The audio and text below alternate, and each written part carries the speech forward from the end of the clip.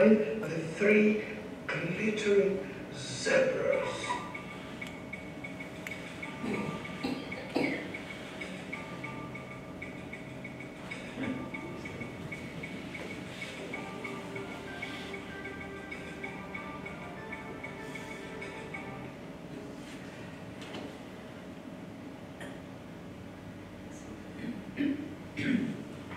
So, I mean, this is like part of the resources that we've created to communicate. Because, I mean, this is that story that you can read there.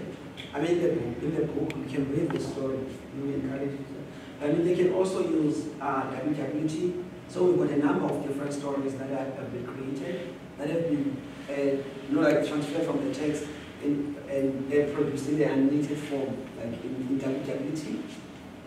So it's nice about, I mean, like, because the teachers can begin to talk about the constellation Orion, right, as seen by the Westerners, right? And it's, again, Orion as seen by the Khoisan people. Because you can see Pleiades there is part of the story, like the seven wives. You can see the Orion's belt, right, is seen as those three giraffes. You know, Orion's sword is, in this story, is the arrow, right? And Betelgeuse, which is part of Orion, you know, the emblem of Orion in terms of the Westerners, but in this story is seen as the lion.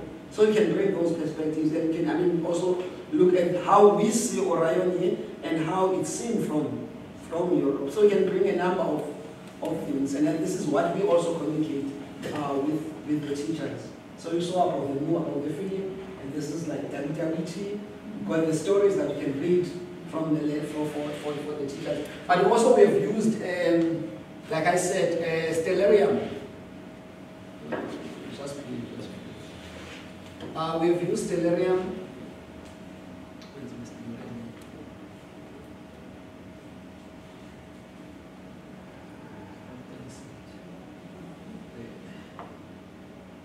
So we've also used Stellarium, you know, like to create artworks that are based on the Southern African stories, like this story, I'm showing this story. You know, like Orion is seen by Western, from the Western perspective, and is seen here. And we've created like all the different artworks based on the, you know, like, you just can change the location here, we have to change the location. I don't know how people are familiar with Stellarium. Have used Stellarium. Okay, so I won't even change the, I won't put the, I mean, like, you can put the date and the time and the location. Right.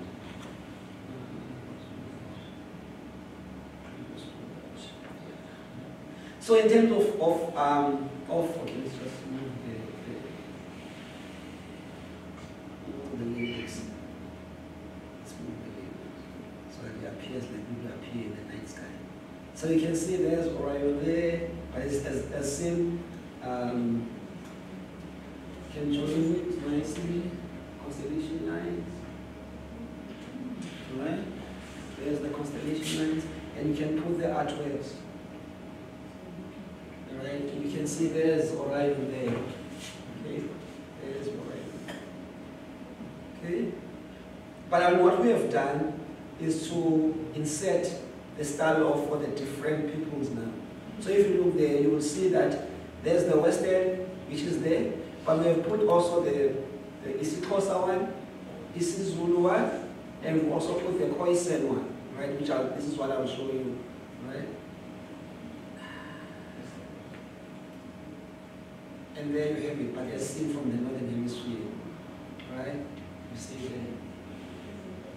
Okay, this is I should have turned it upside down. You can see there's Betelgeuse there, there's Orion's bell, there's Orion's sword, there's Aldebaran, but okay, this is like kind of upside down. There's Pleiades, the seven wives. So what we have done is to put the different stories. Okay, this is work in progress. We have put some of the stories in Xhosa. Like if you look at Xhosa or isiZulu, I mean this Orion is seen differently, and isiXhosa is seen differently. Because the Xhosa people, they see those as graves, you see, as the Xhosa version of the story, which is different from the Khoisan. And you can start telling the different stories and comparing how people related to the constellations. And this story is nice because it makes you understand the sky. Because if you know the story of the Khoisan story, and you think, okay, you see the lion, you have to have, if you have the lion, you have to have the three giraffes, you have to have the, so you can relate to it. They help you understand, find your way in the night sky. So this is one way that we have done to create all the different artworks for, like for instance here you see Sirius, this Xhosa it's called a Manxoyi, Manxoyi, which is like a champion, the brightest star in the night sky. And you have, okay, that's a Sivuyile, okay, you can put the names, there's the names. Like Sivuyile, Pleiades, Amakhoza, that's the line, Orion's belt, they are in the line. And you can see this one, in Kawe or in Manxoyi, Kawe or the champion, which is Orion. So this is also work in progress, and as we are finding the different stories and how people are relating, we are including them, and our intention is to include all the southern people's understanding of the stars. And we have been helped a lot by, he's not here now, Auke. We've been helped by Auke. He's outside, yeah, we have been helped by Auke, and Javid have contributed to creating these stories. I think at this point I'll just give it to my colleague, if there are no questions on the different things. Further questions? Can I just ask, you said updated to the Stellarium.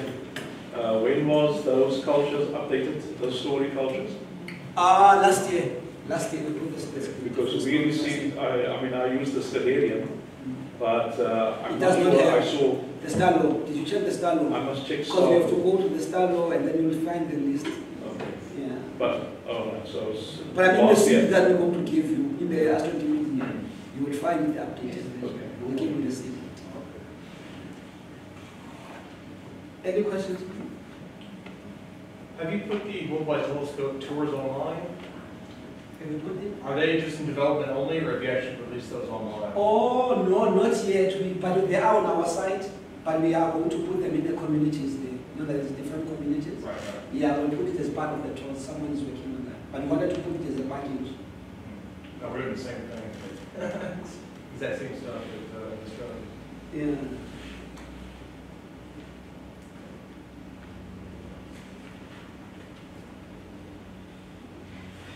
Are there any other questions, colleagues? Okay, thank you. So, quickly, before Clive joins us, he's going to be talking about archaeoastronomy. We were going to do a little basic astronomy, and so to get a feel for the room, how many of you study astronomy? Have studied astronomy? Are all ringers? Great, so lots and lots of experts of astronomy. And so, for those of you who aren't, I just want to give you a little more contemporary view of how we inspire students. But since there are half the room are astronomers, chime in at any point. Because this is the beautiful thing about astronomy, which we love, is that it's something that we all share and we can all be a part of, and that's the beautiful thing. So it's not for me to tell you, I brought lots of beautiful pictures, and that's how we inspire our students. And so we like to talk about, we say the naked eye, what can we do with just our eyes? Because astronomy is this beautiful thing that we can all share without magical instruments, although that helps us. And so we can see the sun and the moon and the planets and stars and constellations. But even with our eyes in dark skies, we can see star birth regions called nebulae. We can see clusters. We can see the city in which we live, the Milky Way galaxy. Other galaxies, very lucky from the southern hemisphere, you have the Magellanic Clouds. And comets, these wonderful travelers in the sky. And so this is actually not with someone's eye, this is taken with cameras, but you can get, with some time lapse, just some pictures of the types of things we could see if we go out and view. And so again, there's Orion on the left from where I live, that's what it looks like, and different parts of the Milky Way. And then we can start to use some basic tools like binoculars, and they help us see more in the sky.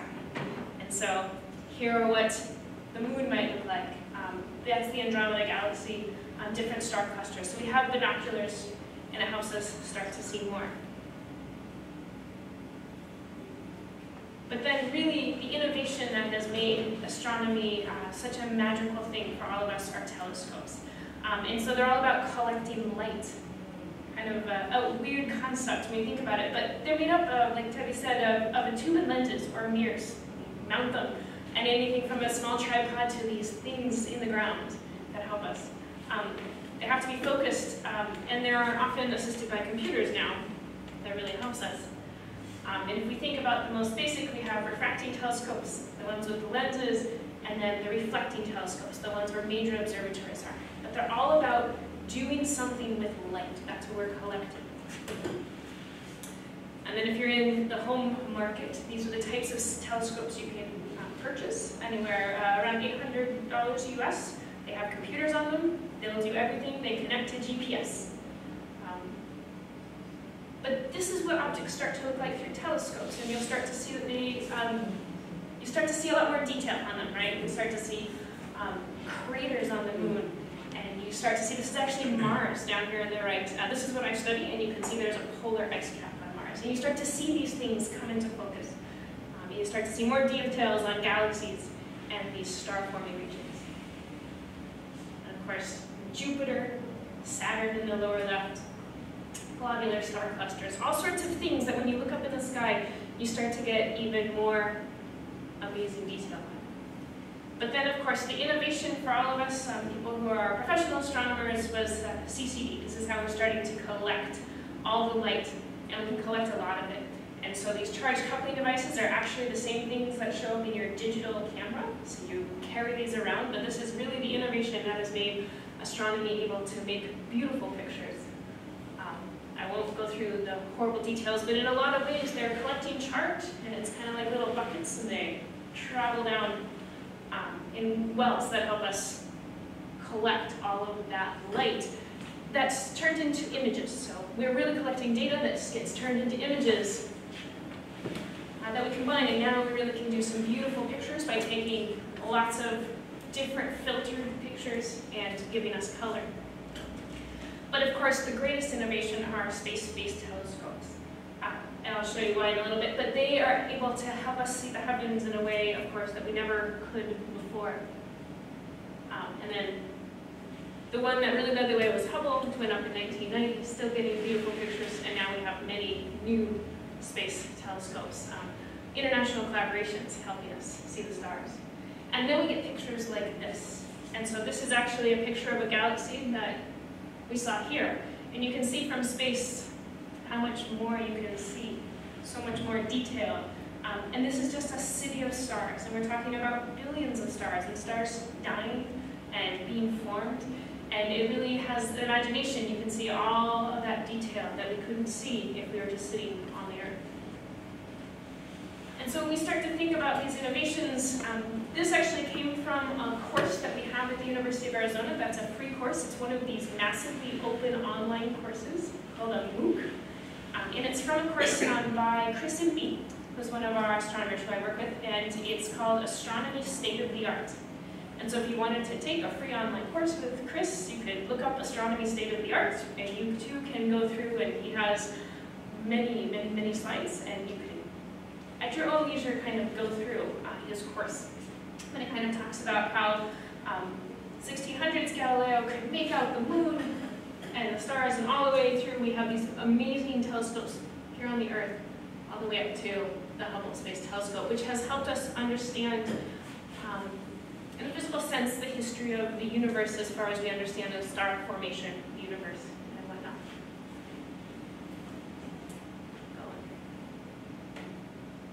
And so some of the issues of why space is so important when we think about huge problems to observing the heavens from Earth. Number one is really light pollution, which is a very large problem in urban areas. And not only is it a problem for professionals, I think it is the greatest threat to children and to the public seeing the sky. I used to teach in Chicago in the United States, and people would come to me and go, when do these stars come out? Because they had never seen a star.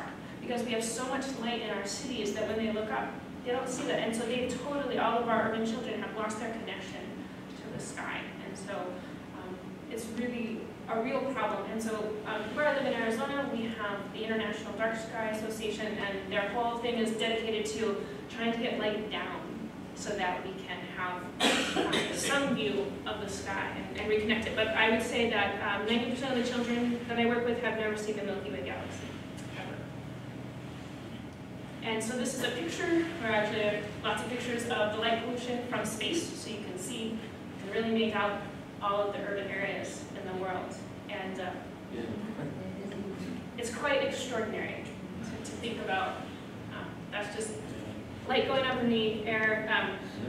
There's new research to show that there are a lot of biological implications to that light as well. So it's bad for astronomy, it's bad for animals, it's bad for people.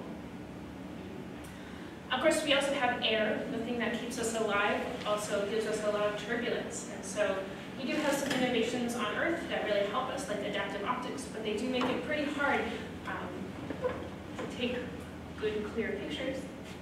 And then the other thing that air does is it's blocking a lot of the type of light that gives us insights into these objects. And so we can see lots of things in visible light, but if we want to see things in X-rays, right, some of our infrared across the spectrum, they're just getting absorbed, so we do want to get outside that atmosphere to be able to learn more and more about the universe.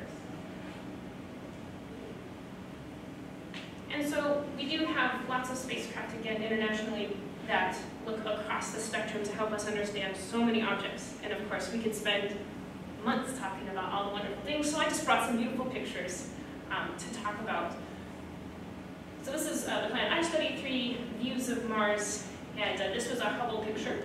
And again, you can see that there are actually ice caps, and so this very foreign world is much more like Earth than we ever imagined. And every day we gather more data. We have data like this from telescopes. We've also landed rovers and landers on the surface, and so recently I worked on a mission and we tasted ice, water ice on Mars. It's quite incredible near the North Pole. And we are learning more and more about the history of water and how much this planet, which is nearby, was very, very much like Earth, although it's not today. This one is wonderful, Jupiter, because we can see it with our eye, we can see it with a telescope, and it is the king planet right now in our solar system, the largest planet, and it's very dynamic, and so it has a surface that's constantly changing. It also has moons, 4 very large moons that when we look through a small telescope, we can see them going around. And again, imagine this world that's not too far away.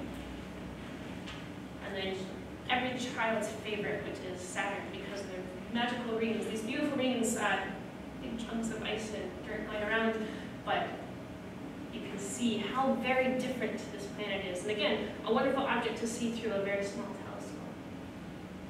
But then when we have our bigger telescopes, we can start to make out the most unimaginable places, these magical places. And so this is a star-forming region. And to give you an idea about how small we would be in here, we would be just a tiny speck in these huge gases of hydrogen. And these are stars being born.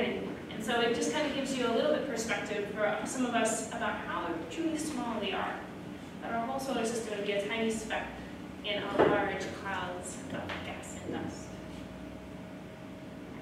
And there are so many of these pictures where we say that most of the universe, right, is very dark, but we have these beautiful places of molecular hydrogen that are creating new worlds. New worlds, new planets, new suns, everything.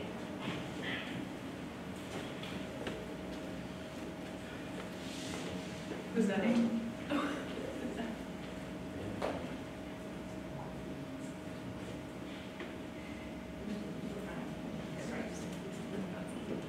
And so we have star clusters, and then other things where, you know, this would be something like a sun-like star, a star like ours, in a couple billion years throwing out its guts, right? So it's not going to go into an explosion, but it's going to have a very beautiful end. We call this a planetary nebula. It's very round, like a planet, perhaps could be confused, but it's being lit up. Again, things that we can see with telescopes, and these are all really great things that we have students studying and help us really understand the history of our planet, our sun, and our galaxy.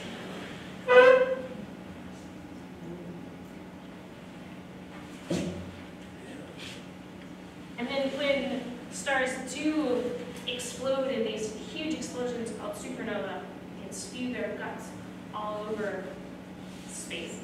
And this, of course, is where we get very heavy elements on the periodic table. And so we all know that what's inside of us came from inside of a star. When we look at the study of what happened in the early universe, we know that stars and fusion can only create a certain amount of elements, and that it does take a star exploding to create some of our heavy elements. And so one of the things that I've heard as I've traveled is that people always say that we're made of stars. And so indigenous people have told us this, but we also know from science that we're made of stars. And it's one of the wonderful connections that we have.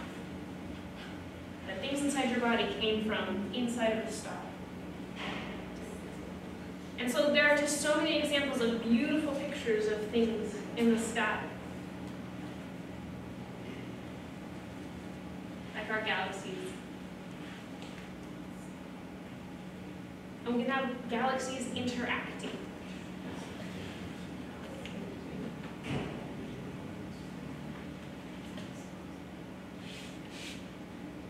And they come in all different sizes and shapes.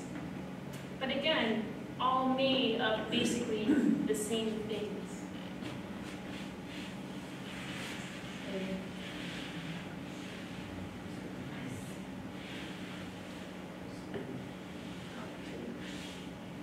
And then, of course, the great innovation that we're with now with these telescopes, so not only do they let us see for a long time. And so this actually was one of the most extraordinary pictures ever taken, a long time ago now. It was taken by the Hubble Space Telescope for 10 days. And no one at that time was brave enough to ask for 10 days on a telescope until you're the director.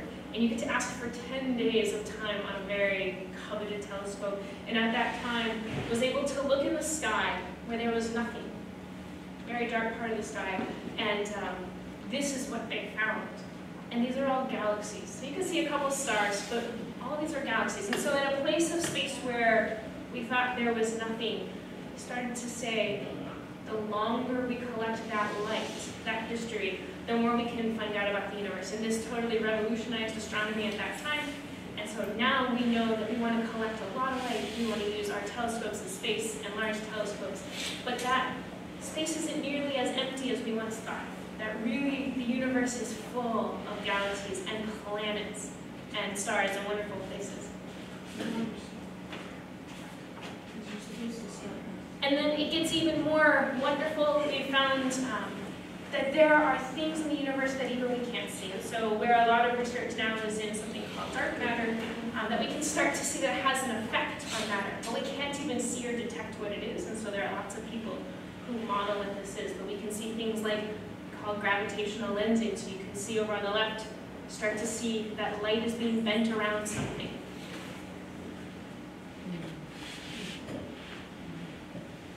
And then the last thing I'll talk about for a second is that the other innovation, most of the pictures that are coming back from these telescopes are in beautiful colors.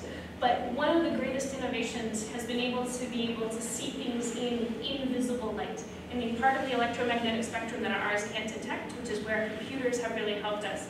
And so we can start to, this is a picture of the galaxy in different types of light, but it really helps us see things that we couldn't see if we just had a regular telescope. With a visible light, we're able to see the structure of the galaxy, we're able to see all sorts of things. And again, we're just collecting this light. Astronomy is a very interesting subject, but we have to wait for all of that history to come to us. And we wait, so we don't know what's happening, but we can see things in lots of different kinds of light.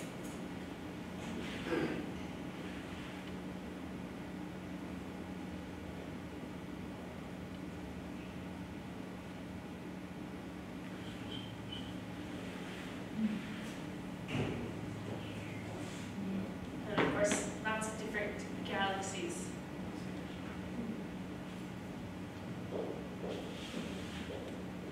So before we move on, like I said, the crash course of just showing you all the amazing things that exist and that we hope can inspire our students. So knowing that they can see constellations, and one of the ways we're trying to head in is to know that in space there are all these objects, right, that are something that they can see, they can study, that are out there. And again, many of these things they can see with their eye, they just have to know what they're looking for, and then we can show them a picture of what it looks like. And as I said, each one of these things we could spend tons of time talking about. We just wanted to show you a little bit of what's out there. Because our next speaker's here. I'm lurking. He's just lurking. So I know we just did a crash course. Any questions or things you'd like to see or talk about?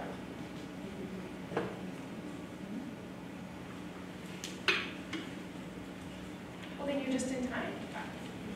I need a bit of faffing around time sorting computers out anyway, Oh, so